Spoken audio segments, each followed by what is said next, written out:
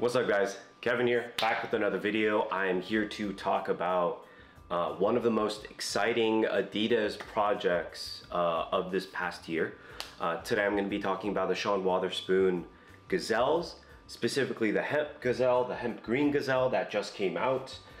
This was released mid-November.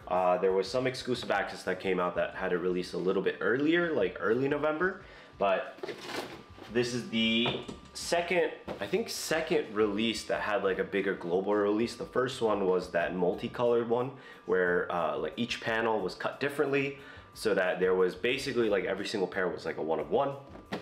This pair is the second one that released. They also had a partnership with Milo Leather, which is a mushroom leather pair. That one was one of 200 if I remember correctly, and that was a US exclusive. No other third-party like places got them, but today I'm going to be talking about one that's the most widely available, as well as what I think is the best pair of the entire collection.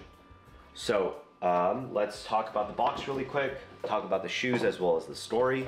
So Sean Wotherspoon Adidas Gazelle, he showed off a few samples with the orange tab. This one has a magenta one, or I guess like almost like a burgundy one. The box is like all the other ones.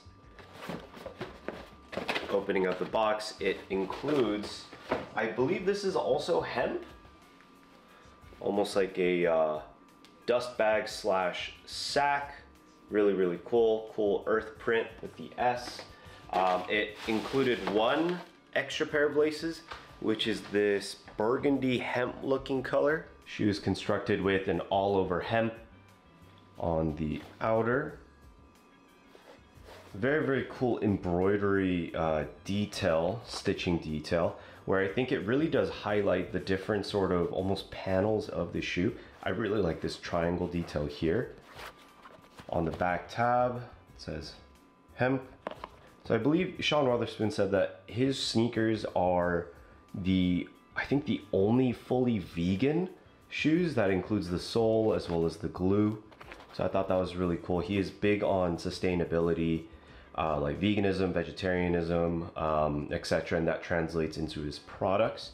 So the laces, I thought the texture of them were really interesting. They're like a very low gauge porous hemp material where it still feels really nice, but the thread count seems kind of low, but the threads also seem quite thick. Not sure if you guys can see that. The tongue, standard Gazelle tongue. The insole has a layer of thin cork on the inside. No special foam or special padding on this one. I really do like that translucent detail so that the stripes kind of bleed over to the side.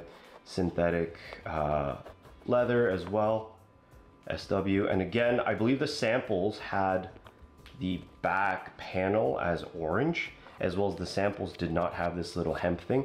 Personally, I think this little hemp thing should have gone maybe here or something like that, or in the middle or something like that. I feel like that would have been really cool, although I do like this triangle detail being the center focus of it. Yeah, and again, I think this is one of the best Adidas releases this past year. I think he's done a very wonderful job. He's been teasing this for a while, and I think this truly is one of the coolest sneakers that is very wearable. That's one of the things where a sneaker can be cool, but not super wearable outside of like a few special occasion type of moments. But I think this strikes a balance where it's like, it's cool, it's unique, and he has his own like character to it. I mean, it also does help that it is a very sustainable and uses new materials, etc.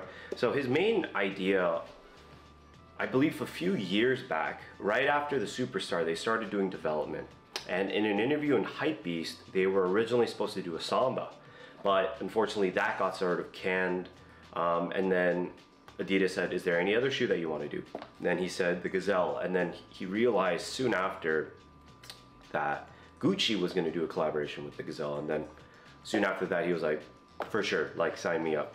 So I think the Gazelle really is one of the unsung hero products that are in the Adidas catalog. I think it has the same capability and same superstar power that both the Superstar as well as the Sambas have, but I think this one is just a little bit understated. So the thing with Sean is that I think post his Air Max 97/1, he hasn't really had that many hits. I believe that his Asics product was essentially trying to recreate that same feeling as the 97/1, but it just doesn't work as well with the Gel Light 3. That's a completely different design language, different model in entirety. I also think that his earlier Adidas products, they just didn't speak to me, especially like the Superstar.